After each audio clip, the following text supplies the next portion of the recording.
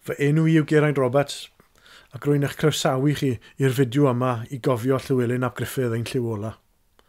Bob blwyddyn, rydw I a David Peterson yn cyflwyno y seremoni o'r gofeb. Dyw hwnna ddim I fod eleni, felly dyn ni wedi creu fideo yn lle.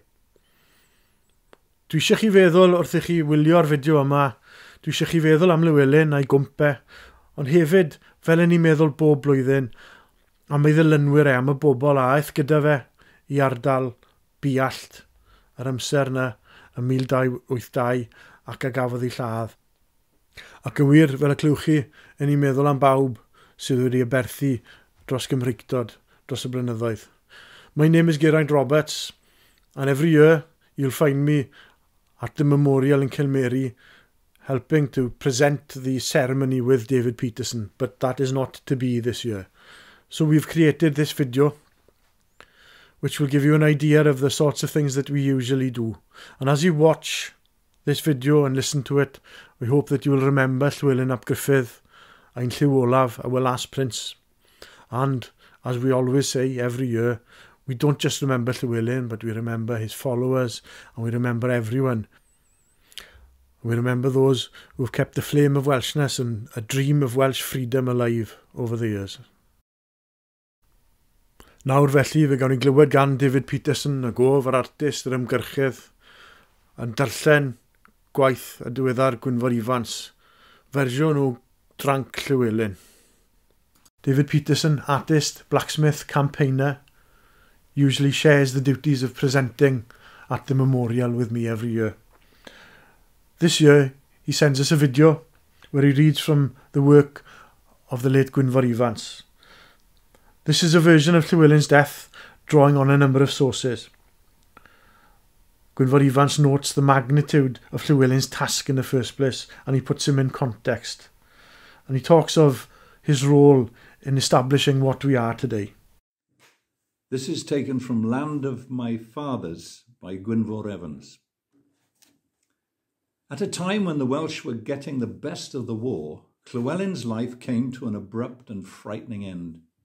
He was killed on the banks of the Irfon near Llawnffair in Mwllt, Builth. What was he doing in such a dangerous place so far from Gwynedd, which was surrounded by the armies and navies of Edward, unless he had been enticed there by some clever conspiracy? According to the letters of Archbishop Peckham, a document was found on his body referring to invitations to go there from the Marcher Lords. He was related to the powerful Mortimer family by marriage. Perhaps the sons of that family had cooperated in the conspiracy. Very conveniently, the original document disappeared, and also a copy sent to the Chancellor by the Archbishop. However, his enemies were waiting for him when Llywelyn came to Cilmeri on December the 11th, 1282. The prince stood with 18 of his men by the Irfon Bridge, and these 18 could have defended the bridge adequately against horse soldiers, even though they were there in abundance. But they were confronted by long-bow archers placed amongst the cavalry, the first time this type of fighting to be used. And it was these who overcame the 18. Llywelyn escaped, but when he was on his way to join his retinue on the land above the river, a horseman, Stephen de Frankton, galloped up to him and, ignorant of his identity, sent his spear through his body. While Llywelyn lay on the ground, fatally wounded, the Norman army attacked his leaderless retinue from the fore and the rear on Llanganton Field. And like the 18 at the bridge, the flower of Wales's freedom army fell under showers from the longbows. Later on, Llywelyn was found still alive. According to Archbishop Peckham, he asked many times for a priest, but was not brought one. As T.D. Williams has shown, the Waverley Chronicle records that the wounded Llywelyn was taken prisoner by Edward Mortimer and executed on the spot. Thus, in pain and alone, surrounded by malicious enemies, the life of the nation's main hope came to an end, in circumstances which were those of an assassination rather than a battle. For over a quarter of a century, this brave, cultured man had led his people with extraordinary skill. He was destined to face a Goliath of a country, many times larger than his own, which was finally able to trample him down. We know now that his life was lived to great purpose. It was for a far distant generation to see, says J. Lloyd, that the last prince had not lived in vain, but by his life work had helped to build solidly the enduring fabric of Welsh nationality.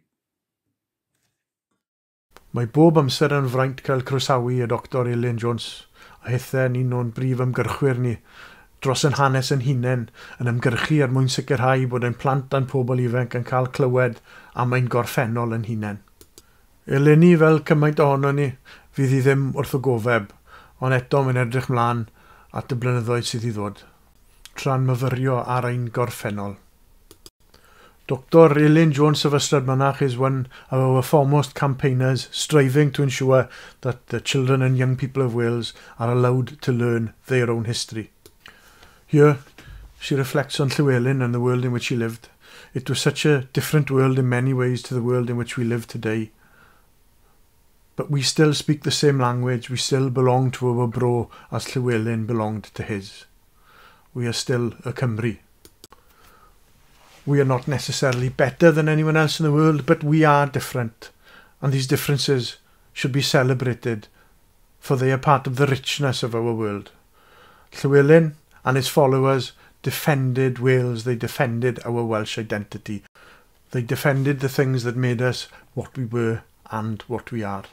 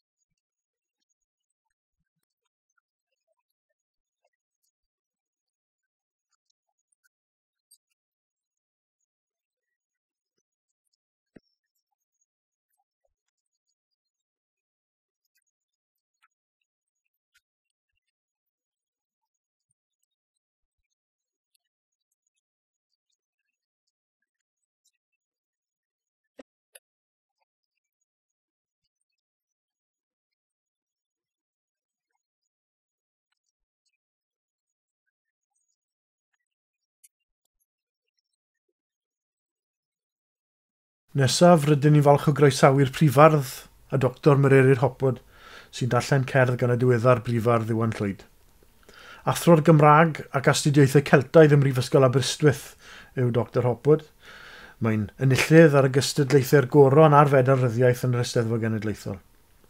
Nillodd Iwan Llwyd yntau y goron genedlaethol wrth gwrs. Yn ei gerdd yma, mae wrth y gofeb 700 wedi lladd Llywelyn. Dr Myrerid Hopwood reads the work of the late Iwan Llwyd. Dr Hopwood is Professor of Welsh and Celtic Studies in Aberystwyth University, winner of the chair and the Prose Medal in the National Eisteddfod, and one of our foremost contemporary poets. Iwan Llwyd, poet and musician, was also a winner of the National Crown. He was at the monument in 1982. 7 centuries seemed to come together that day. We've counted our losses, he says, but we can still look to the horizon. And then a baby cries, the new generation, to face the challenges of another century. 11/12/82 gan Iwan Llwyd. Daeth 7 canrif ynghyd yn oerfel Cilmeri, a'r dail yn diferu atgofion. 7 canrif o sôn am orchestion hen oesau a'r dydd yn gymylau gwynion. 7 canrif o sefyll ar erchwyn y dibyn a'n traed bron fferin yr unfan. 7 canrif o gyfrir colledion yn dawel ac edrych i'r gorwel yn ddistaw. 7 canrif yn ddistaw ger carreg Cilmeri ar awel a rewi llif Irfon. Yna, bloeddiodd y baban a thoddi'r geiafddydd a chwalu'r distawrwydd a her canrif newydd yn nychryn I waidd. Un arall o'r ffyddloniaid yw'r cynghorydd Sir William Powell o Dalgarth. Mae e'n gynlywydd ar ddemocratiaid Ryddfrydol Cymru ac yn gyn aelod cynulliad ar gynolbarth a gorllewin Cymru. A mae'n sôn Eleni am y tywyllwch mae'n gweld yn cael amdano ni. Mae'n nodi pwysigrwydd cofio Llywelyn a Cilmeri ac yn edrych ymlaen fel ninnau gyd at weld y seremoni y flwyddyn nesaf. County Councillor William Powell is another one of our stalwarts in the commemoration every year. Rain or shine, more often rain. He's the immediate past president of the Welsh Liberal Democrats and a former Assembly member for Mid and West Wales. And this year he talks to us of the threats that he sees facing Wales and Welshness. Helo pawb, a diolch yn fawr I Geraint a'r tîm am y gwahoddiad I gymryd rhan heddiw. It's a great privilege once again to take part in this Cilmeri commemoration of the dark events of 1282. But this year is like no other year. In many ways, we're experiencing our own dark times with a combination of COVID, which many of us have either experienced or know at close quarters, the devastating effect that's having upon our country and our wider world, but also there are other forms of darkness.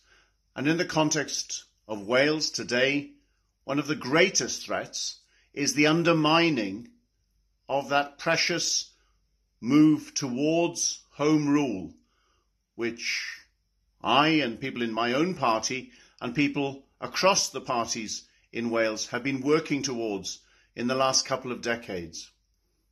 I believe this year more than ever it's vital to commemorate Llywelyn and everything that this place, Cilmeri, stands for.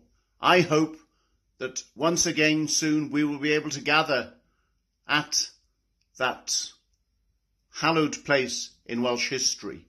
But in the meantime, we must redouble our efforts to see off those who would undermine the Welsh nationhood and the move towards a full home rule for our country.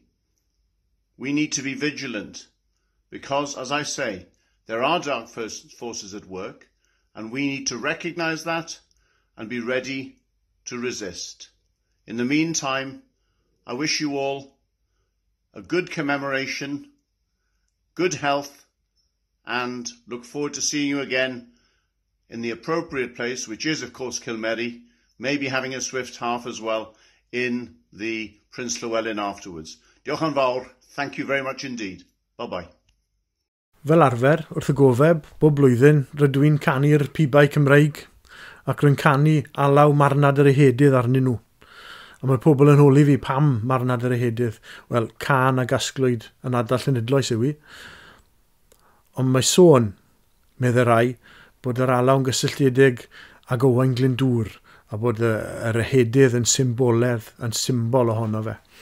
Felly dyna pan rwy'n i chanu ddi, a nawr yn ni'n ffodus iawn bod Jane Williams o Gomafan yn mynd i ganu'r gan i ni.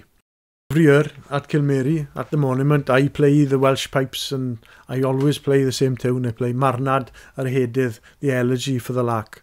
And people ask me why. Well, this song has connections, it is said, with Owain Glyndŵr, another one who has fought for Welsh freedom over the years.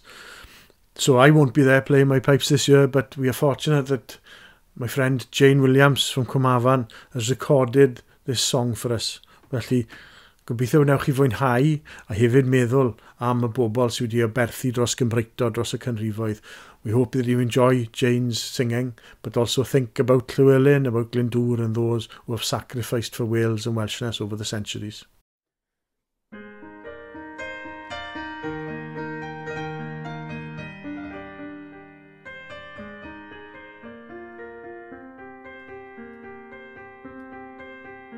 Mi a glywais fod ar ehedydd wedi marw ar y mynydd. Be gwyddwn ni, mae gwir y geiriau awn y gyr o wir ac arfer I gyrchu gorff y hedydd adre. Mi a glywais fod y hebo Edon fynych i'w chyfawnog a bod ei galonau a denydd wrth fynd hibia gorff yr ehedydd yn curo'n llwfr fe galon lofrydd. Mi a glywais fod gorn chwiglan yn ei ddechrau ni ffwrdd o'r siglan ac na chaif dianc ragfyr wedi rysio o dan y dyrysu honna dilyn a bwn i'w boeni. Mi a glywais gan wenol fod y tylwyth dig y morol a march i'r hedydd bach o'r isial ac am amdor prenafal peti fai ddwy'n bob pedal.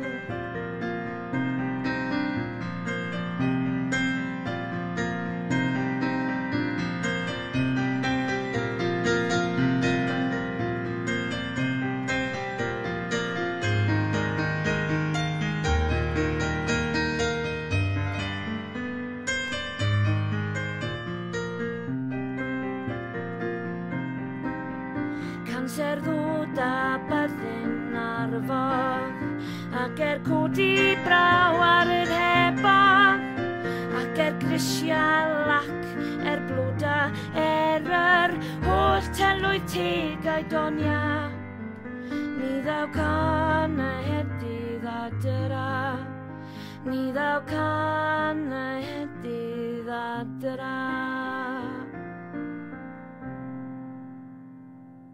Nawr yn ni falch o groesawu y cynghorydd Kevin Campbell. Mae e'n aelod o gabinet Cyngor Sir Gyfyrddin gyda chyfrifoldeb dros gymunedau a materion gletig. Ac fe fydd yn sefyll dros Blaid Cymru yn yr etholiadau nesaf I Senedd Cymru. Ac mae Kevin yn myfyrio unwaith eto ar ein harweinwyr ni ac ar bwysigrwydd hanes i'n hamwybyddiaeth ni o'n cenedligrwydd a'n Cymreictod. Next, we welcome Councillor Kevin Campbell. He's a cabinet member on Carmarthenshire County Council with responsibility for communities and for rural affairs, and he's the lead Plaid Cymru candidate on the regional list for Mid and West Wales for the next elections to the Welsh Senedd. Kevin talks about how important it is to be aware of our history in order to create a better future for our nation. Mae y bobl yn dod at ei gilydd heddi I gofio am fywyd Llywelyn ap Gruffydd, sef Llywelyn ein lliw olaf.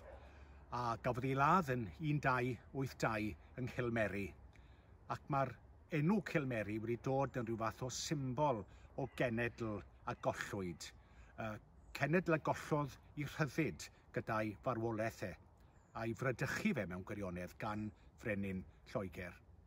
A'r miri a wnaethbwyd o'i ladd gan fod yn arwr mawr i'r Cymru a'i ben yn cael ei gario ar hyd strydoedd Llundain.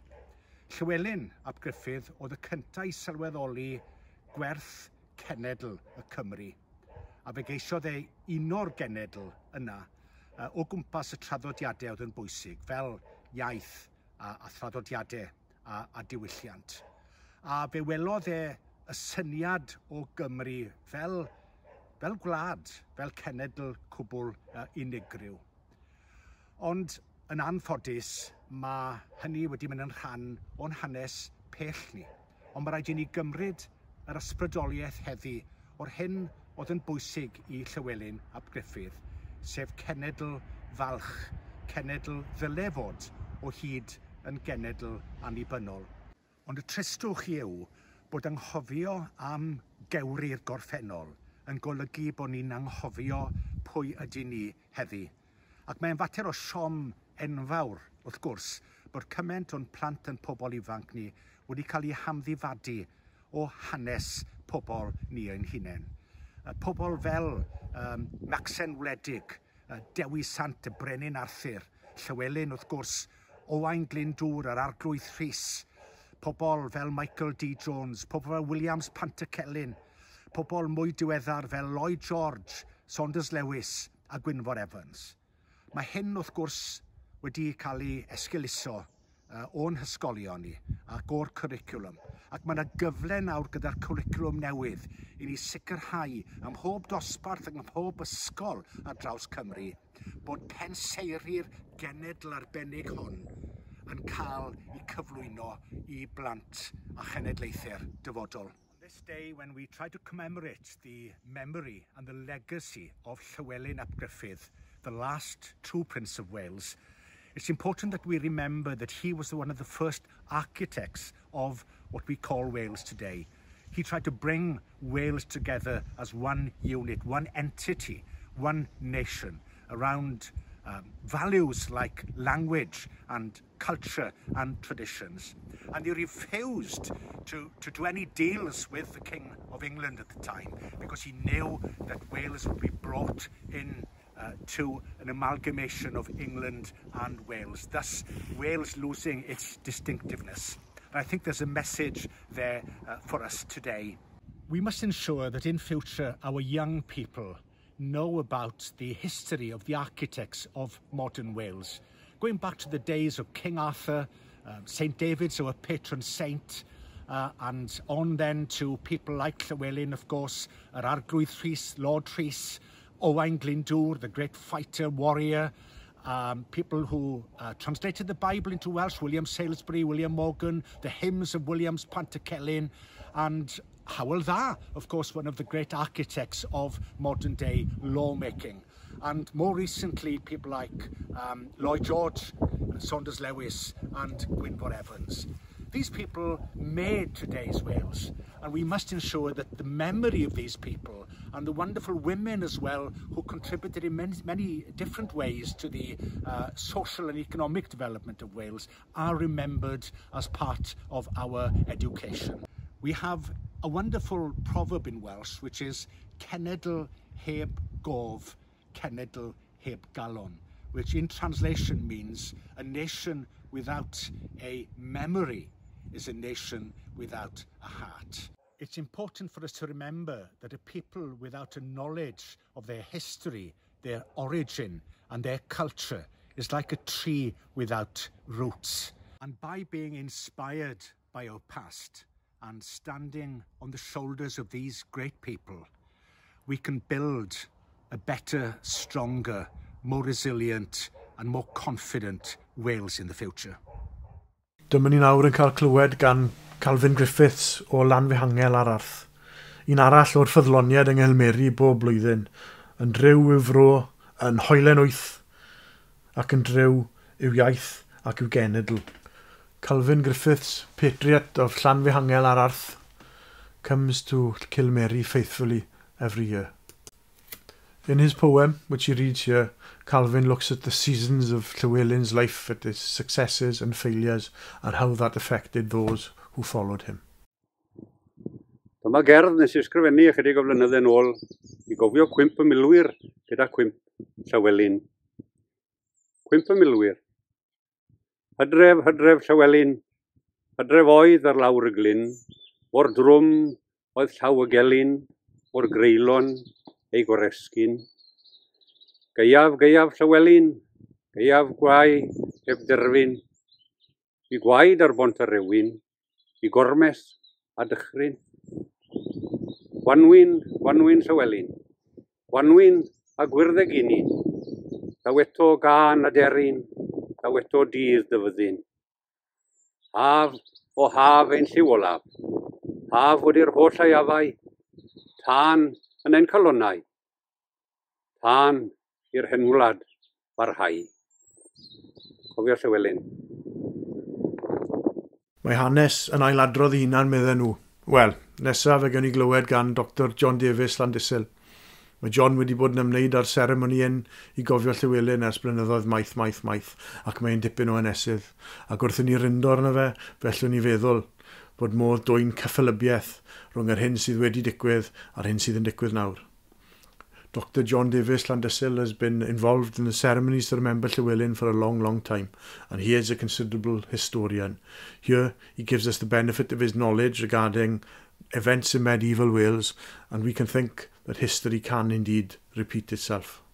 Wel, ni sefyll ar ebyn wal yr eglwys Llandysil yn Ceredigion, dros yr afon yw'r Siagar.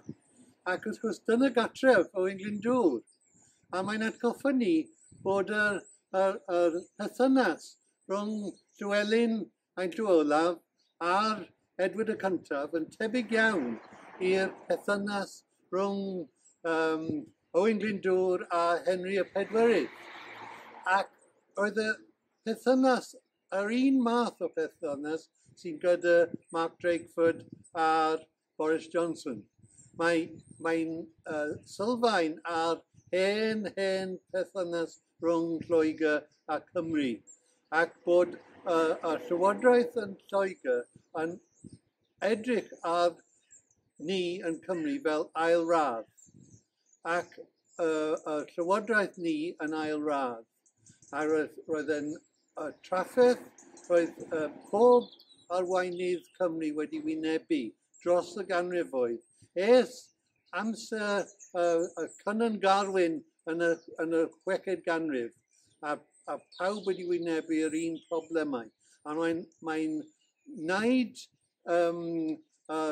ymdrech, bydd rhaid yr arweinwyr Cymru yn wneud i sefyll lan dros ein gwlad dros y ganrifoedd. Ac wrth gwrs, Llywelyn ar y diwrnod hyn yn colli ei bywyd am ddiffyn ein gwlad a ceisio edrych ar ôl y pobl. I'm standing outside Llandysil churchyard, and the reason for this is because this was the home of Owain Glyndŵr's mother's family, and they ruled from the building which is behind the camera that I'm looking at. And it reminds us that the campaign that Owain Glyndŵr fought to defend Wales against Henry IV was exactly the same campaign that Mark Drakeford is facing against the Boris Johnson government in London. The relationship between Wales and England has always, in the eyes of the English government, has always been that Wales is the second class and is, they were actually called sub-kings to the kings of Wessex, to Alfred the Great. Our famous Hywel was considered to be second class in comparison with Alfred. And the relationship has gone on in this form all the way through our history, since the 6th century, since Cynnan Garwyn and the old kings of Britain. So much so that, of course, we call our leaders these days first ministers, but they were called princes for a long time because we weren't allowed to call them kings, which is what they were. And up until the 12th century, our princes were still called kings. Rhys ap Tudor was the last king of South Wales, and Gruffydd ap Llywelyn was the last king of North Wales. We're standing here to remember Llywelyn the last, Llywelyn ap Gruffydd, because he lost his life actually defending the interests of Wales and the lack of support that Wales had received for centuries in his day. Roedd Gruffydd Aberynad Goch yn un o feirdd Llys Llywelyn. A mae'n anodd i lawer ohono ni feddwl am Llywelyn ap Gruffydd ac i feddwl am ei farwolaeth heb feddwl am farnad enwog Gruffydd Aberynad Goch i Llywelyn ap Gruffydd. Gruffydd Aberynad Goch was one of Llywelyn's court poets, and it's hard for many of us to think of that time, to think of Llywelyn's death without thinking of the great elegy which Gruffydd Aberynad Goch wrote to Llywelyn, where he expresses his grief in cosmic terms, that the weather itself, the natural world around him, reflects the poet's loss and the loss to Gwynedd and to all of Wales. Marnad Llywelyn ap Gruffydd gan Gruffydd Aberynad Goch. Oer calon dan fron o fraw, a llwynyn am frenin dderwen ddôr y berffraw. Air dilefn a delyd o'i law, a'r dalaeth o deilwng iddaw. Eirgyrn a irdeirn, nim daw Llywenydd, Llywelyn, nid rydd i'm rwydd wisgaw.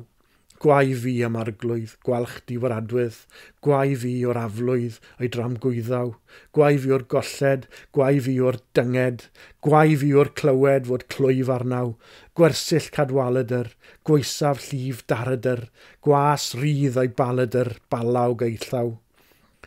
Gwasgarawdd alaf, gwisgawdd bob gaiaf, gwisgoedd amdanaf i amdanaw, Bucheslawn arglwydd, ni'n llwydd ein llaw, buchedd, dragywydd a drig iddaw. Poni welwch chi hynt y gwynt ar glaw, poni welwch chi'r deryn am daraw, poni welwch chi'r môr ym erwynaw'r tir, poni welwch chi'r gwir yn ymgweiriaw, poni welwch chi'r haul yn hwylia'r awyr, poni welwch chi'r ser wedi syrthiaw. Poni chredwch chi ddew ddyniaddon enfyd, poni welwch chi'r byd wedi'r bydiaw. Och, hyd ata ti ddew na ddaw môr dros dir, pa beth yn gedur i ohiriaw. Bob blwyddyn mae band Cymru yn arwain yr yrymdaeth i'r maen, a bob blwyddyn mae Adam Phillips, ei sylfaenydd, yn dod lan ac yn rannu farnau ynglyn â'r hyn sydd wedi digwydd yn y flwyddyn sydd wedi bod. Ac Eleni, rwy'n falch i ddweud yn y fideo yma, dyn ni'n clywed ganddo fe. Every year the Cumbria band lead the procession to the memorial, and every year their founder Adam Phillips comes and shares his views on what has happened over the previous year and the way forward for Wales. And I'm glad to say that once again this year we have Adam contributing via video. Hello, sy'n. Adam Phillips, Adam Bach there, as I'm known on social media. From Cymru band, Yes Cymru, Lindsay Garner o band Cymru, Yes Cymru hefyd. First of all, very sad, mae'n trist iawn bod ni ddim yn fedru bod yn Cilmeri, very sad we can't be there, but it's a good job that we're not going, because it would give the unionists a chance to have a go at us and say that people in Wales can't obey the rules. So apart from COVID, which has been very negative in Wales, I think we've had quite a good year. It's been a positive year for Wales. It's been put on the map by the Welsh football team winning the Nations Cup, or the Nations League, winning our group and being promoted to Group A. Also, in Wrexham Football Club, it's been bought by 2 Hollywood superstars. Now that's put the profile of North Wales, Wales itself and Wrexham on the map. And they will do a lot. There will be a Netflix documentary on the whole thing. I'm a Celebrity, get me out of here, has put Wales on the map. Also, whether you like it or loathe it, it's been great. It's put the Wales on the map. The theme has been Wales. They've done a really good job, and it's been mainly positive. What else? This weekend, Elfyn Evans. When you're watching this, it'll be the weekend before. You'll already know. Where is Elfyn Evans world champ? So he's putting us on the map even more with the World Rally Championships. So they're all positive things. On the negative side, the Unionists are reacting very heavily, very strongly to the success of Yes Cymru. Now, Yes Cymru have got the independence question firmly on the table, and the Unionists are not liking it. So someone is throwing a lot of dark money at the Abolish the Welsh Assembly Party. It's very, they've got an advertising campaign, they're out leafleting, so someone's paying for all that. So, you've got to watch out for that. Don't react to it on social media, but again, ask people, why do they support these people? If they talk to you about it, just say, well, why do you support them? And then talk to them around, what is a nation without its own governance? That is a simple question. Why wouldn't we want our own governance? Anyway, that's me rambling on enough. Then I'm mynd i ddeud, yma hyd, we're going to give you yma hyd, first verse and chorus, and then I'll finish my talk. Yeah, rolls, 1, 2.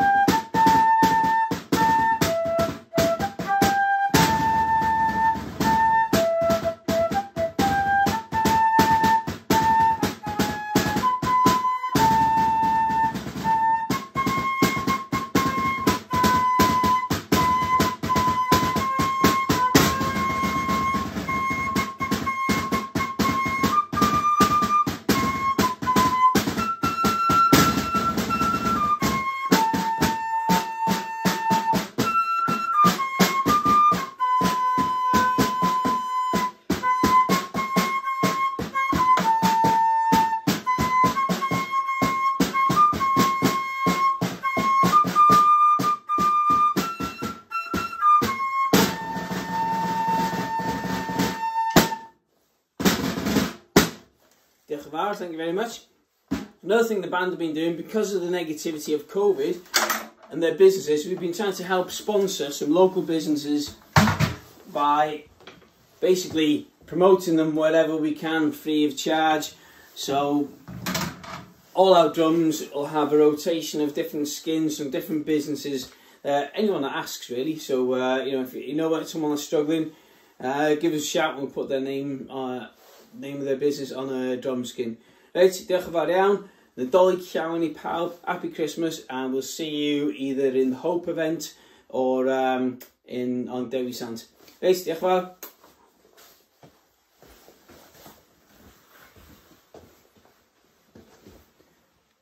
Mae'n coffad rithwyr ni yn dechrau dod I ben nawr. A diolch I Josh Fulcher am ddanfon fideo ato ni gyda Elizabeth Evans yn canu, sydd yn dangos hen arfer sydd gyda ni yng Nghilmeri o osod torchau. Torchau o eiddew, o eifi, o blegyd dyna beth arroddwyd ar ben Llywelyn ap Gruffydd gan ddynion Edward y Cynta yn ôl y sôn, mwyn ei ddirmygu fe. Well, we're coming to an end, and we finish now with a video which Josh Fulcher has sent us with Elizabeth Evans singing, and it shows one of the things that we do in Cilmeri every year. We lay wreaths of ivy to remember the crown of ivy which was put on Llywelyn's head by Edward's men as a gesture of contempt. However, we now use that ivy leaf to remember Llywelyn ap Gruffydd, and they're doing this in the remains of the abbey in Margam. So So we hope to see you next year at Cilmeri. Ni'n gobeithio eich gweld chi yng Nghilmeri y flwyddyn nesaf lle dylen ni fod. Ond cofio nawr, Llywelyn a'i ddilynwyr a phawb sydd wedi ymladd i gadw fflam Cymreictod yng nghyn dros y blynyddoedd. We remember now Llywelyn, his followers and all who have fought to keep the flame of Welshness alive over the centuries.